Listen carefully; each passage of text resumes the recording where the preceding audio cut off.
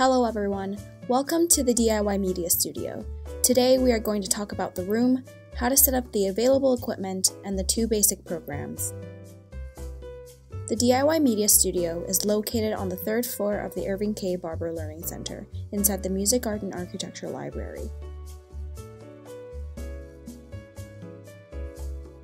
To use the room, first you have to book it through the UBC library website.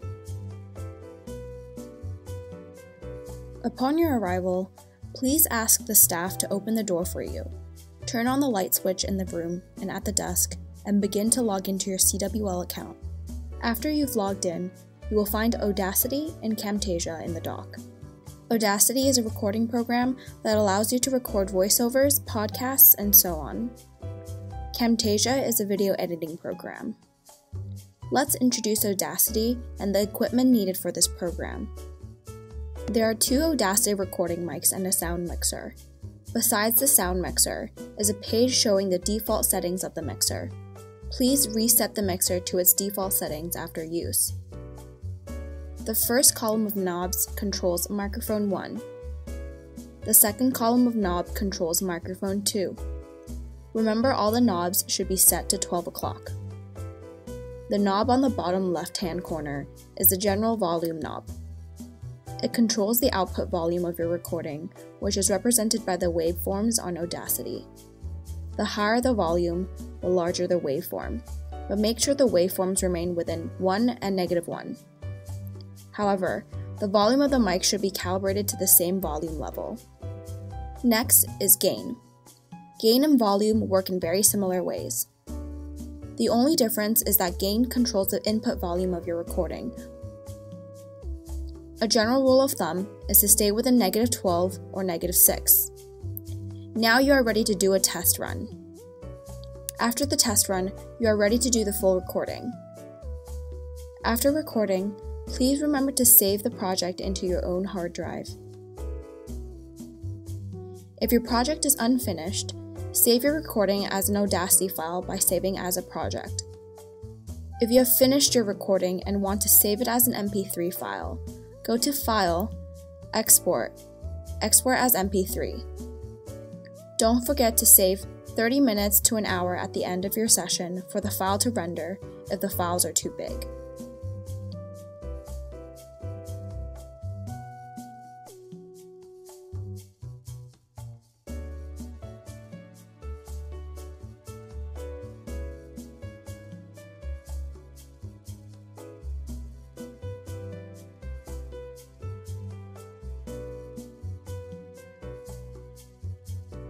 Now let's move on to Camtasia. When you open Camtasia, it will open to a tutorial for first-time users. Please watch the video for more detailed instructions.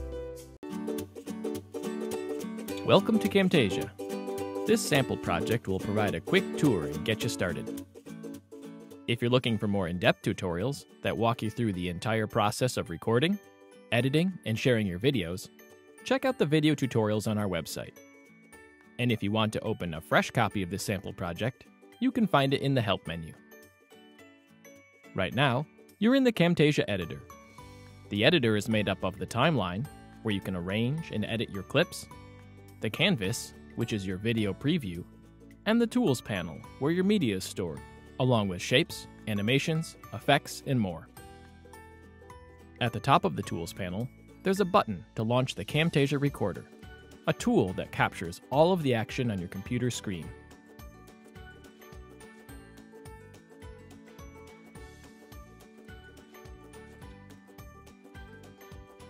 When you're done recording, each clip will be placed in your media bin and on your timeline.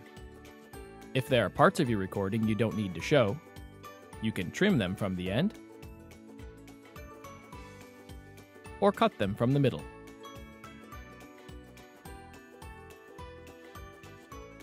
If you'd like to add other media, titles, or effects, drag them from the Tools panel to the timeline. If you choose an effect, such as an animation or transition, the clips on the timeline will highlight, showing you where it can be applied. While you're working on your project, use the canvas to position your media and preview any edits you make. You can use the Properties panel to fine-tune your media and effects, such as positioning an object to an exact location, rotating an object, or even changing its scale and opacity.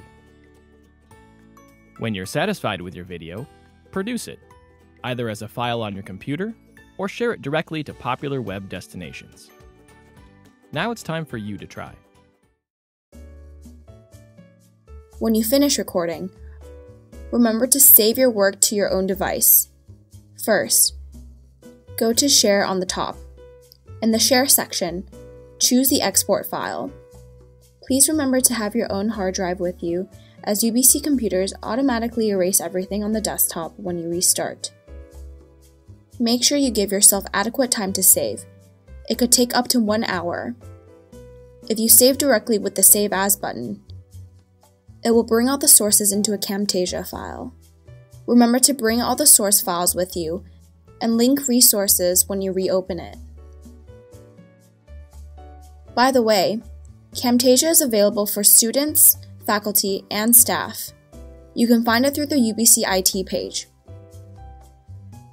Before leaving the room, please remember to sign off. Another reminder to save all your files to your hard drive, because after you log off, all the information will be wiped. The last step is to click the End Session button on the desktop and turn off the light behind the computer. Check once again that the mixer is back to its default setting. Now you're ready to close the door and say goodbye to the DIY Media Studio. I hope that you've enjoyed listening to our instructions.